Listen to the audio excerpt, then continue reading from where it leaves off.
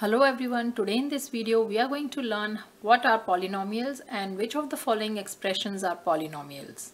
We have been given few expressions in that question and we are going to answer the question in this video.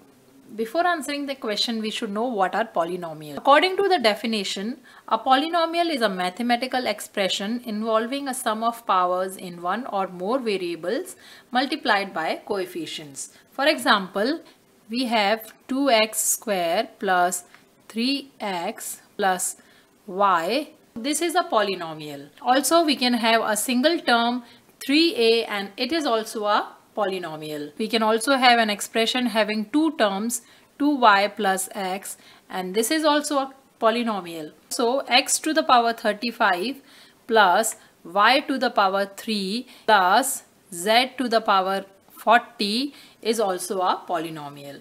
So polynomials are expression involving a sum of powers in one or more variables multiplied by the coefficients. There are few things we need to know in case of polynomial, which is that the coefficient and the variable together will make a term. Here this is a term, this is a term, this is a term. So all these are called terms in the polynomial. So a polynomial with a single term is called a monomial. A polynomial with two terms is called a binomial. A polynomial with three terms is called a trinomial. And a polynomial can have more than three terms. So this is also a polynomial. So all these are examples of polynomials. A trinomial is also a polynomial. A binomial is also a monomial is also a polynomial. So a monomial, binomial and a trinomial all are polynomials.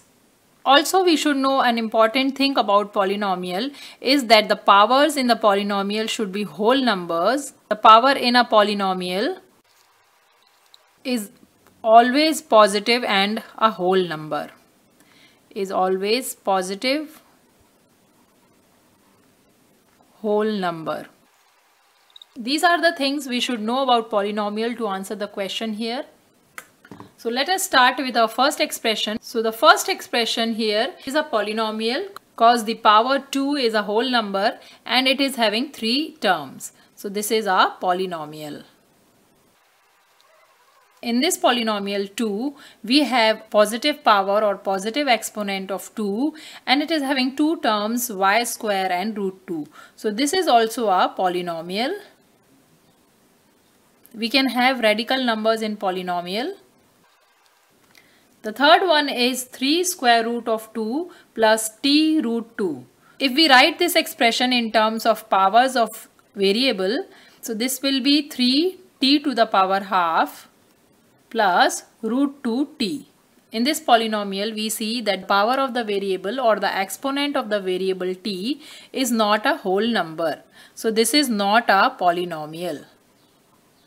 For the expression to be a polynomial, the powers of the variable should be whole number. We'll write reason here as because the exponent or the power t is not whole number. The next expression is y plus 2 by y. So we'll write it as y plus 2. The exponent of this y will be negative 1. So this expression will also not be a polynomial because we have a negative power of the variable, which is also not a sign of a polynomial.